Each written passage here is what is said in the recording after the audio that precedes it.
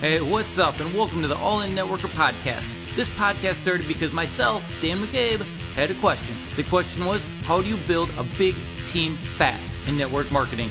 So I asked a good mentor of mine, Dr. David Pietsch, who is a Hall of Famer, 250,000 customers in his downline, tens of thousands of representatives, and he just started spilling the beans. Started telling me everything, not just what worked in the past, but what he is doing in the future to really grow and build his business. I said, hey doc, this needs to be a thing. And he was like, what do you mean? I'm like, we're going to turn this into a podcast. So here it is, the secret straight from his mouth into your ears. Whatever we can do to help you and the industry grow is what we're here for. Let's go ahead and jump right in. Let's get started.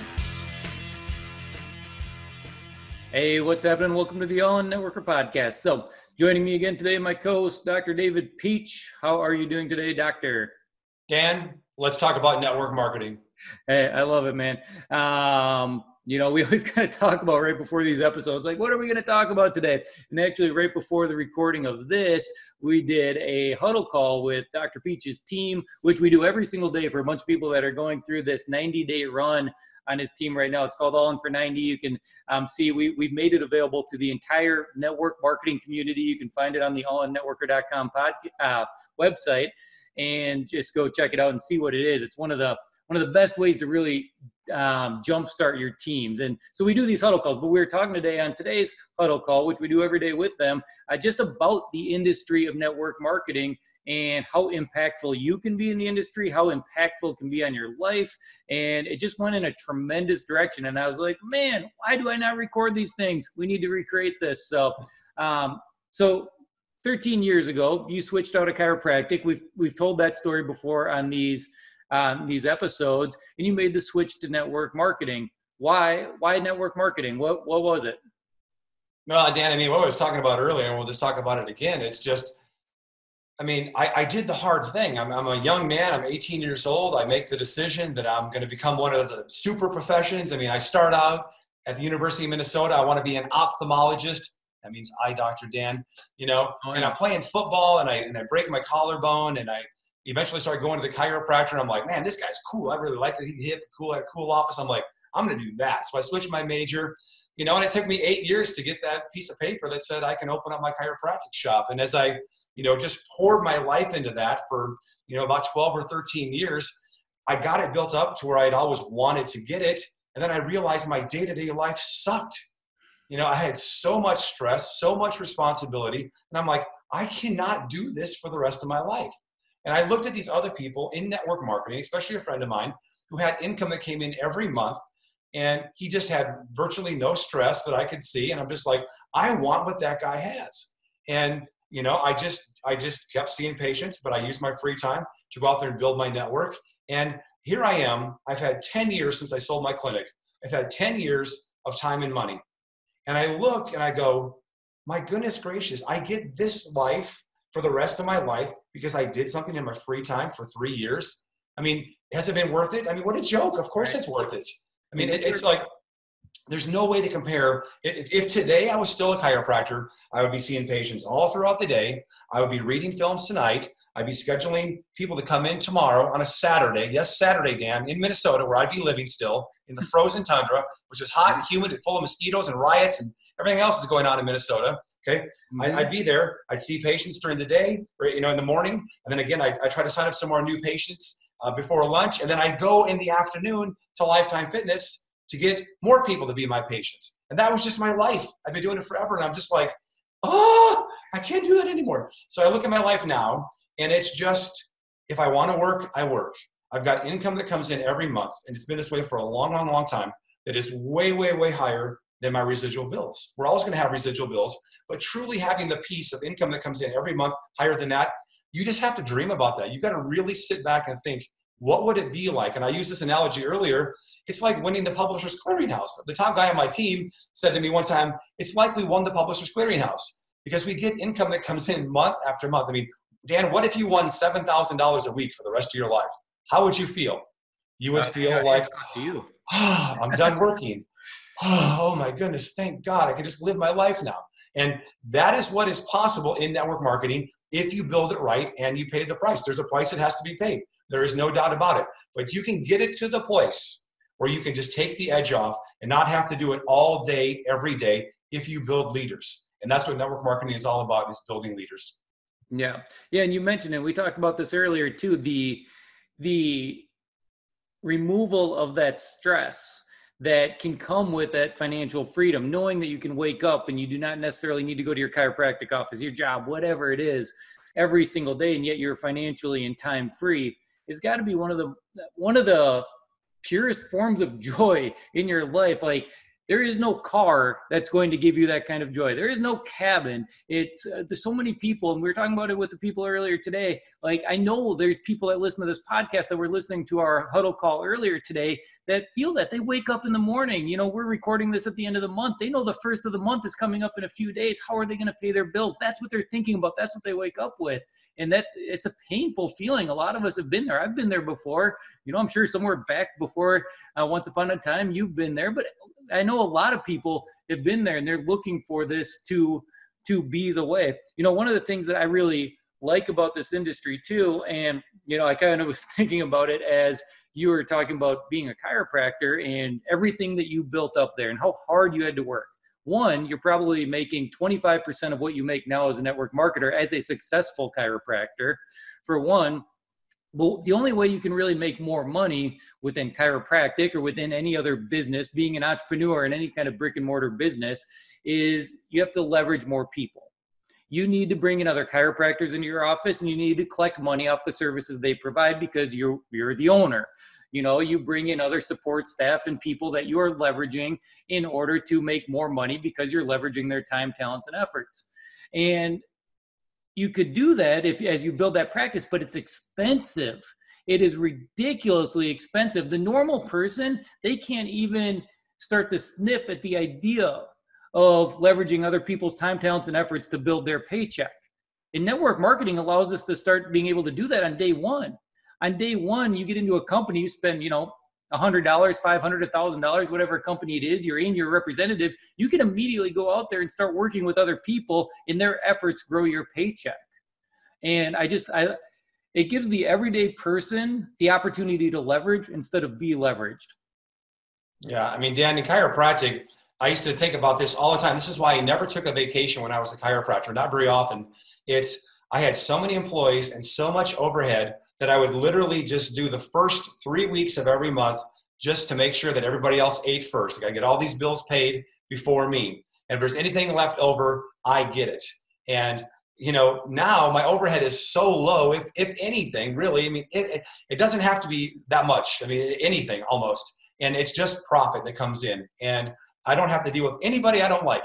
In network marketing, if there's somebody you don't like, whatever, just avoid that person. You know, it's just, you know, you don't have that many regulators coming after you.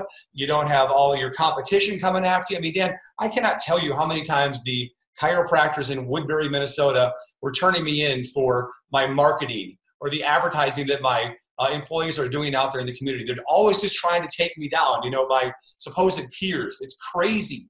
You know, the board of radiology, the chiropractic board. I mean, it was just always, I felt like somebody's out to get me. I can lose everything at any moment. And it's like you said, I make way, way, way more money in network marketing than I ever did in chiropractic. And it's residual. I am literally getting paid from stuff 10, 11, 12, 13 years ago. Did I work my butt off? Absolutely. Do I still have to do stuff to keep it going? Yeah, a little bit here and there. I built my organization about as good as anybody's ever built it, in my own opinion. Okay, that's not bragging. It just is. You know, I don't know anybody in our company that I'm in that's been able to do the things that I've been able to do. So it's certainly not normal, but it's possible. I mean, you don't have to make the kind of money that I'm making. I think the average person, if they were making $5,000 a month residual and it was coming in like clockwork, you could arrange your life and your expenses to get it below that and just be free. Whatever that number is, just be free because it's worth it. Yeah, I mean, we really do just have a limited amount of time here on this earth. And as soon as we can find that freedom, it's 100% worth it, no doubt. And yeah, think about, you know, your regulators, everything you got to deal with. And aside from the opportunity to being able to leverage other people's time, talents, and efforts to build your paycheck in network marketing, when you get in and you work with a reputable company, you work with a company that's been around, the industry is regulated. The industry is actually pretty heavily regulated in a lot of a lot of countries, those companies deal with that regulation crap. So that the field, the people that are out there building their businesses, building their sales organizations, they just get to go work. And you don't have to deal with that. Very, very, very little do you ever have to deal with any of that kind of stuff. And I can totally see that where in the industry of chiropractic or in a lot of different professions, like you need to go out there and your marketing needs to be on the edge a little bit for you to succeed. Everybody who wins in business, they definitely push the envelope. And I'm sure that's what you did there just because that's your mentality of winning in every sense that everything that you're doing. Within network marketing, the people that win here, they don't need to push the envelope on regulations or rules necessarily. They just need to push the envelope on themselves and going out there and doing the work. Yeah, I mean, Dan, like in chiropractic, you have a board. It's like of 7 people. And if the average chiropractor is seeing 84 patients a week, they hate people like me that we're seeing 1,000 patients a week. And they do everything they can do to stifle you. And the insurance companies hate all that stuff too. And so, if you want to be a supercharging, hard charging, big time successful person, you can't do it if you're in the financial services industry. You can't do it if you're selling life insurance. You can't do it if you're a chiropractor because they, meaning the powers that be, won't let you do it. They'll take you out, and it's just crazy. Over here, you are applauded if you go big. The bigger you go, the more the company applauds you. I mean, it's just for a person like me who wants to just do something great and something huge and push the limits, network marketing is the way to go. Certainly you can't do it in chiropractic. I mean, give me a break. Right. Oh, I mean, such a good point too. The beautiful part of this industry is that the industry gets it. That if they can help you become successful, they're more successful. And they created this model basically from the top down. The company wants to applaud you for having this massive success. They'll let you walk across their stages. They'll give you rings and bats and jerseys and trophies and everything that they possibly can to recognize you and thank you for your service of being successful because you made the company more successful. But it works all the way down. Like I said, from the top down. Now, when you're going out there for you to become successful, that means that you get to go out there and help other people become successful. Like you have to go out there and by building leaders, like you said earlier, your business goes up, your paycheck goes up, the company succeeds better. Like everybody's happy from the top down. Other businesses don't work like that. Like regular brick and mortar businesses, they hire employees and you either need to do just enough not to get fired, or you can do just enough to not, or you can do more than enough, drive yourself insane and excel. But either way, you're going to get the exact same paycheck. They don't reward it. Like, I don't get how they don't recognize that. This industry recognizes that all the way. Yeah. I mean, it's just, in the regulated healthcare professions, it's just, you just can't be a person like me that just wants to go big time because again, they will do everything they can do to keep you down because it makes them feel better about themselves because they couldn't do it. But over here with what we do, we only win if we help other people. And that's why I love it. These people on the other side, whether it's your boss, whether it's your company that you work for, the harder you work, the more work you get, like you were just talking about. Over here, you actually get paid what you're worth. I used to think it in network. I mean, Dan, I promise you, I thought this 10,000 times. If it's Friday, like it is today as we're recording this, here's what I'm thinking. I'm seeing patients coming in today, and they're saying to me, "Hey, Dr. Pietsch, what are you doing this weekend?" And I'll be like, "Yeah, I'll be here in the office. I got stuff I got to do." Because I would see patients on Saturday. I would read films on Saturday. I would go to the gym and do screenings so I could get more people to be my patient. Oh, they're like, "Oh, I'm going to the cabin." And I was sitting here in my mind going, I don't have a cabin. And I'm 10 times the person that you are. I work 10 times harder than you. I'm 10 times sharper than you. And it used to drive me mad because I wasn't getting paid what I was worth. There was a serious cap on how much I could earn. And I felt suppressed all the time. That's the only thing I can think of. I felt like this, like somebody's coming down on me all the time. Once I got out of it, once I found a vehicle, network marketing, that allowed me to go and just open it all up, I'm like, I was born for this. So thank God for network marketing. Yeah. And, you and I are two peas in a pod kind of in that thinking, because I remember back when I was in college, I started buying real estate. Bought my first house when I was 19 years old. And right after college, I joined a very prominent real estate brokerage. I became a real estate agent. And I worked as a real estate agent for 3 years. And then I went off and opened my own real estate brokerage. And everybody's like, well, why did you open a real estate brokerage? And I'm like, because like, if I'm just working as a real estate agent, I'm capped. I'm completely capped. The only way to make more money is to go sell more houses. I need to figure out a way to leverage other people. And at the time, that was my vehicle. You know, this was 20 plus years ago at this point, but that was my vehicle. Was I need to somehow get higher up on this food chain. I mean, really effectively, real estate brokerages are set up like network marketing companies anyways. I need to get myself higher up, and I need to get people underneath me that I could leverage.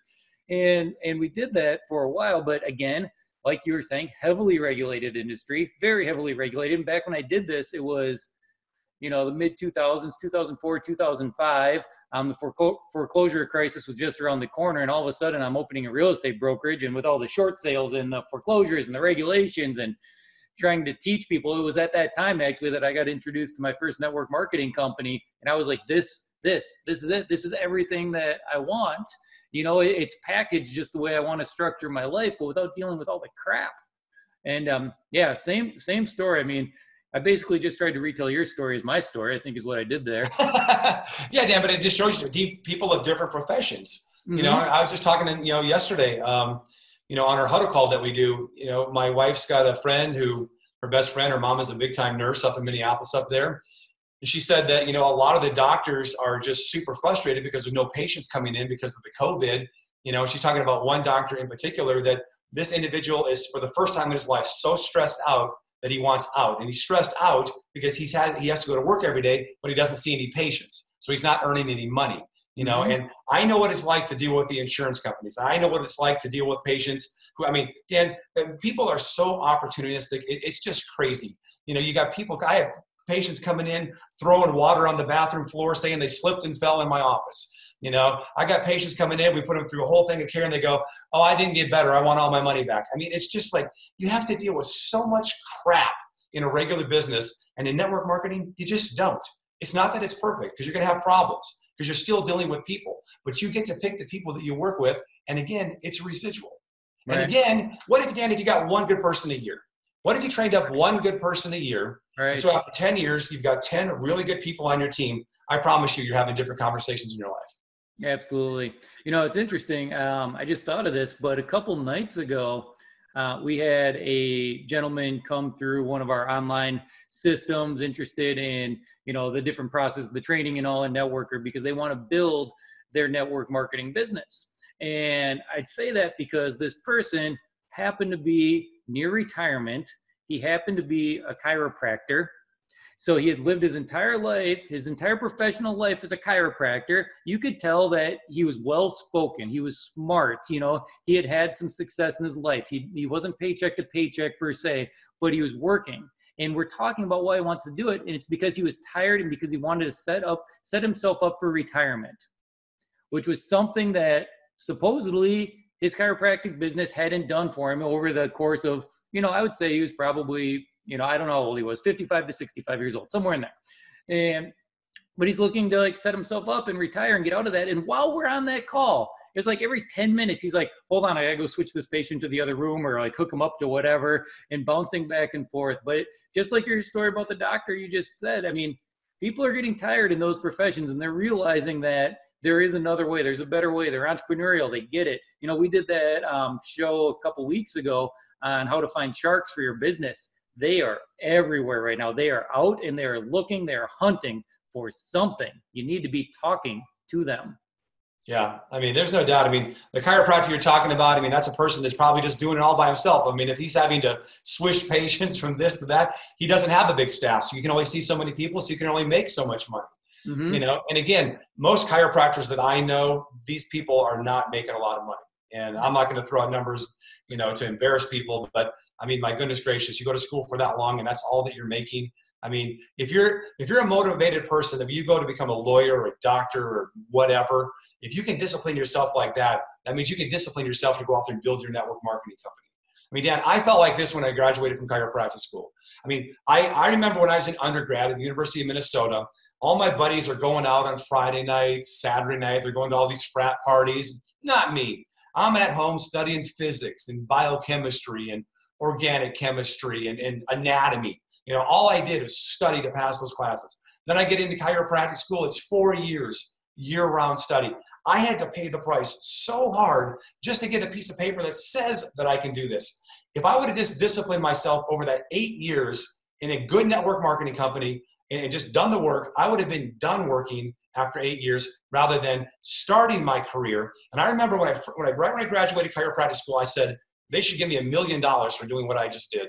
That's how I honestly felt. Instead, I'm big time in debt, and I got to go farther in debt just to get my practice rolling. Right. It's funny, fun fact, Dan, it took me about, I think about it, I started, my career to be a chiropractor when I was 18.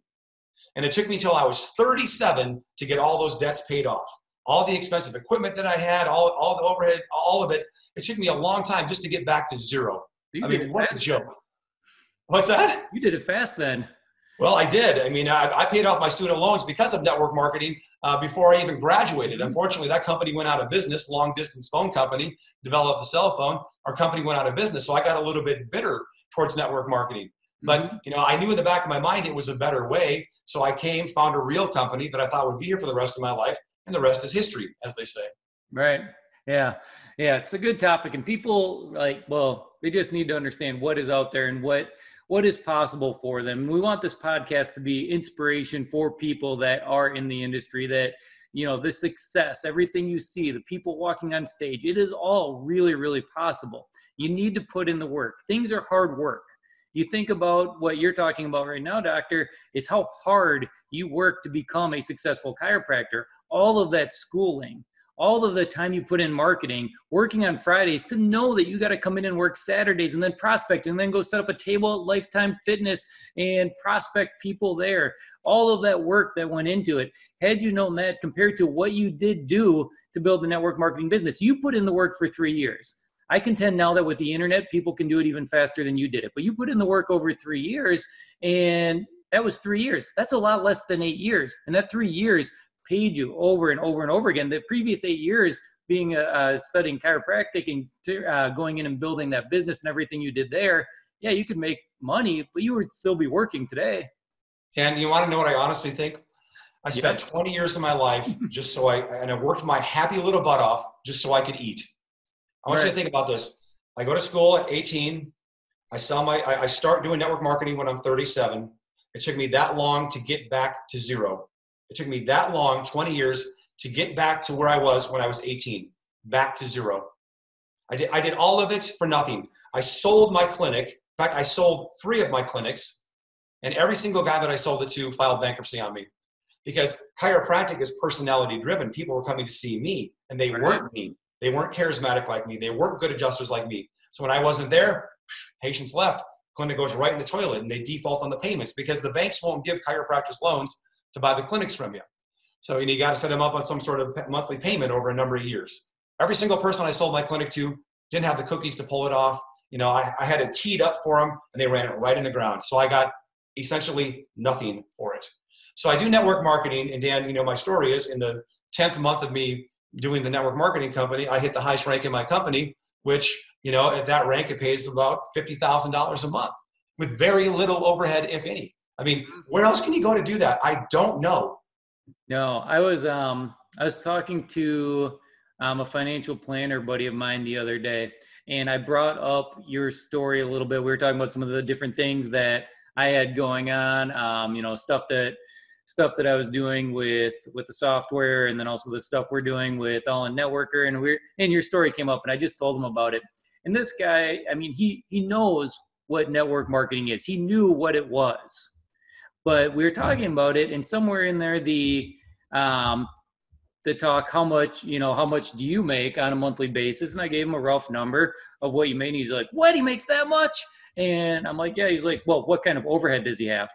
And I'm like thinking to myself, and I'm like, I don't know, like a laptop, almost nothing. He has to travel to some trainings probably, but it's minimal because at that point, that's the nice thing. Like if you have a business, like a chiropractic business, to leverage other people, you need to pay them. You got overhead. It's expensive. You need an office. Here, you don't have to do any of that. You don't have to hire people. Hiring people sucks. I've done it before, and I know that you've done it. It's hard. It's really hard to have that responsibility on your shoulders, not to mention all the logistics that go around it. Yeah, I mean, Dan, I'm just trying to think of what my overhead actually is. I mean, I don't have to pay for trainings because the company pays me to do it now. I mean, yes, I have a computer, I guess, and I guess, yes, my business probably paid for it, but I mean, it's just, I mean, what would it be? It's just super minimal. I mean, right now we're on quarantine. I'm not having to drive anywhere, so I'm not paying for gas.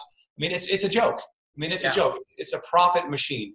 You get in, you get started for less than $100, and you can go out there and build what I've been able to build. I mean, give me a break. To me, it's just the greatest.